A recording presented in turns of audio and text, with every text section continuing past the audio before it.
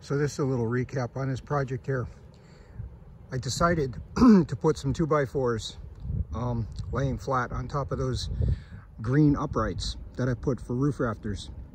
The reason being is they've got all those grooves that are in them and they're kind of sharp. Plus, I don't know how I would be able to put such a big tarp over this project without having something to stand on. Not saying I couldn't do it, but that tarp's going to be heavy. This also gives me the opportunity.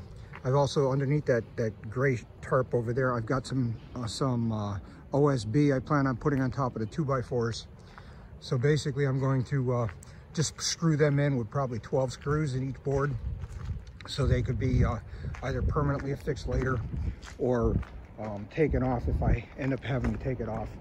But so both sides, I still got to finish a few 2x4s on this right side over there, but the left side is all done. It's icy out here. It's December 17th. Okay, Thursday I put those 2x4s on the roof, and yesterday it rained all day. Today it's supposed to be milder, like in the 30s, and not raining, sunny.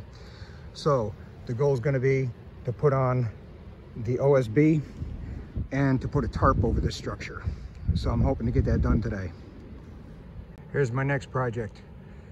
44 pieces, 1x1, 1/8 inch square tubing.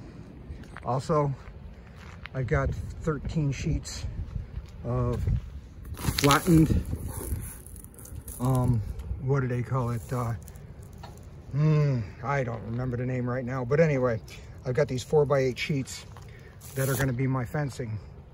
So this is my future new dog area. That's the next project in line.